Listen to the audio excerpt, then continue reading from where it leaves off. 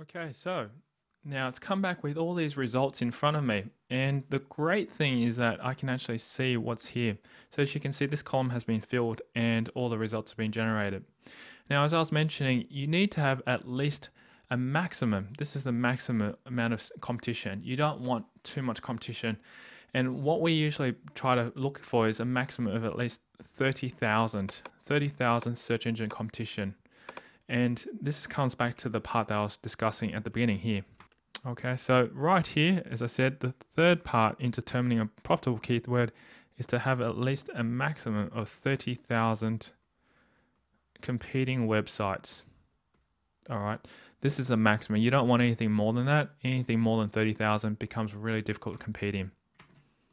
Okay, so jumping back into Market Samurai, you can see that I put in 30,000, and what's happened is that it's gone through and removed 43 of the keywords, and 671 have been filtered through, therefore leaving us with 86 active keywords to choose from. And that's still quite a lot of keywords to actually have a look at. Okay, so you'll see that you've got these important fields here where, as I said, these are generated from Google, and Market Samurai's pull them out from Google. Now, I haven't mentioned or talked anything about this, and this is the part where I'm talking about commercial value. So let me jump back. This is the important part, determining whether or not this keyword is profitable. And this is the commercial value.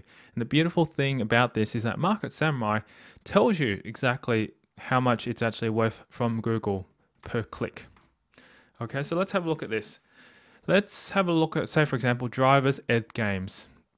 This is not a good example actually. Let me have a look. Driving practical. Okay, driving practical is more relevant to car driving exam test. And what it's saying is that Google says the average per average click per rate that they're willing to pay for each person who clicks on a Google ad is $1.06. That's pretty good actually, in some sense, because if you can get that kind of click through for anyone who clicks on your ads if you place on your website, you could potentially get, depending on the traffic that you're getting per day, if they click through, $1.06 of that. And it estimates that you could probably generate about $1,975.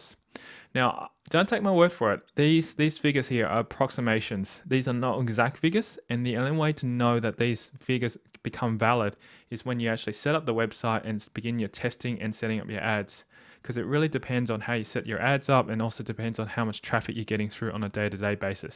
But these are average figures, which gives you a good indication, a very close indication of how much potential traffic you're going to get through.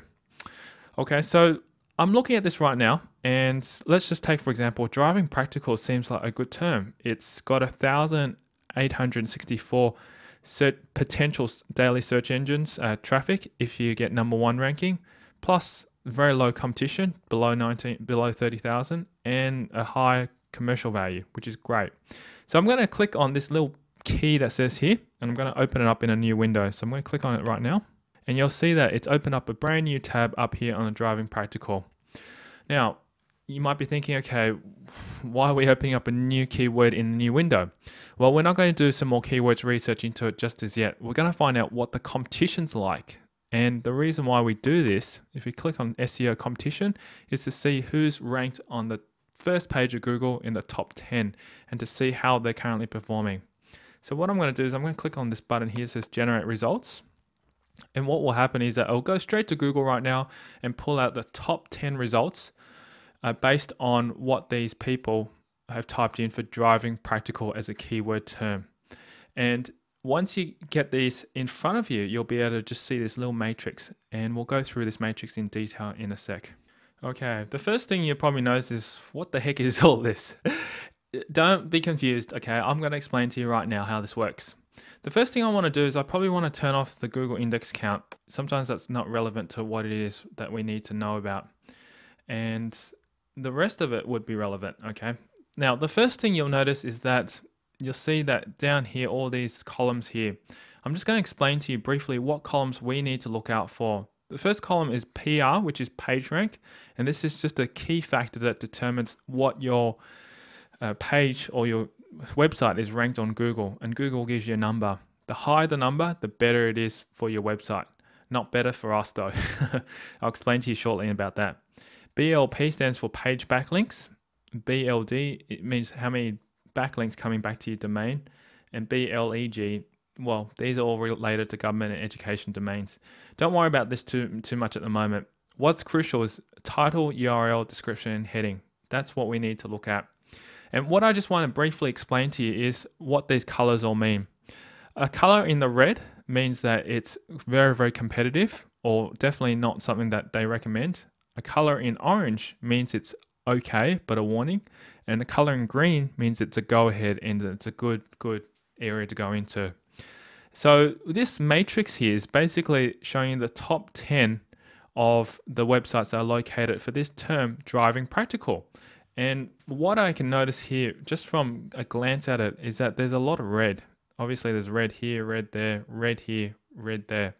And immediately, just by looking at this, it's not a very good term to actually compete against, because there's a lot of strong competition. Particularly these two pages right up here are actually quite strong, and also this YouTube channel.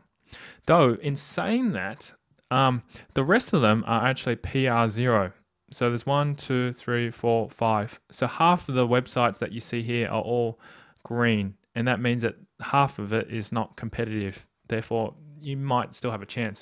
But seeing that there's at least 5 here that's actually in terms of very competitive with PR5s and PRs 4 and 3, it makes it very difficult to compete in this particular keyword. So immediately, just looking at this, I would not jump into this keyword or try to start setting up my website for this particular keyword called driving practical, and this is something I'd move away from. And if you keep repeating this process, you'll eventually find a matrix where there's a lot of green. Okay, so let's just try it again, and we'll just close this one, and we'll jump back into car driving exam. And we'll go back to our list and to see what keywords are available at this point in time that would be relevant and could potentially be a market to go into. So I'm just going to scroll down and have a look. Okay, I'm looking at a particular one here. It says driving crash course. There's search engine traffic of 684, and there's very little competition of 5,709, and the commercial value is at $1.70. So that means it's quite high in terms of what it's worth. This has interested me, so I'm just going to click on this, and I'm looking at this right now. I'm just going to do SEO Competition again, and I'm going to click on generate results, which will go straight to Google and give me the competition data. Looking at driving crash course, and interestingly enough, there's a lot of green, as you can see here. There's actually only 1, 2 that are warnings, and there's no red. So immediately, just by looking at this, I can see many lines of green, which shows that there's hardly much competition. And that's actually very interesting, because that doesn't seem to be very it doesn't seem to be right over here. So I might run the test again, but essentially this is what you're looking for. You're looking for a lot of greens, and basically all these greens gives you a go ahead to say that there's not much chance of having a high competitive website out there. And if you can find those kind of greens that are located here inside this particular niche, then basically it's a go ahead that you could potentially see that this is a profitable niche. Alright, so this is just an example keyword search that I've just done out of a random blue to be able to find a keyword that would be suitable for car driving exam test. And it seems like driving crash course is a profitable keyword term that I would potentially set up a site and optimize for. Okay, so this hopefully gives you an indication of both comparisons. You can see one here says driving practical, where there's a lot of red. We're just loading this back up. See, there's quite a bit of red over here, and very high PR in comparison to, say, for example, over here where there's a lot of green. And that's a good thing. The more greens you can find inside a matrix for comparison to a keyword, the better it is for you. So that's the first part of actually finding out whether or not your keyword is profitable. And you can keep going through this whole process, searching through all these different keywords that have come up, 66 odd keywords. And no doubt, if you keep looking through, you probably find more keywords that are also relevant and that you could potentially use as keywords to market and also profitable in. Alright, so hopefully this little tutorial that I provided you shows you how to find profitable keywords inside Market Samurai. And there are going to be further tutorials which I'll show you exactly step by step on what you could do to monetize and also furthermore create the right content to be able to rank your sites up high inside Google. But this is the first step in determining whether or not the keywords are relevant. And this is your key and crucial, important research that you need to do. Just as I've mentioned over here, these are the 5 important things that you need to ensure that when you actually do start looking for keywords, that these things do match up to it. Okay, well, thank you very much for watching this tutorial. My name is Tyron Shum from Market Samurai Tutorials, and I'll see you inside the next video.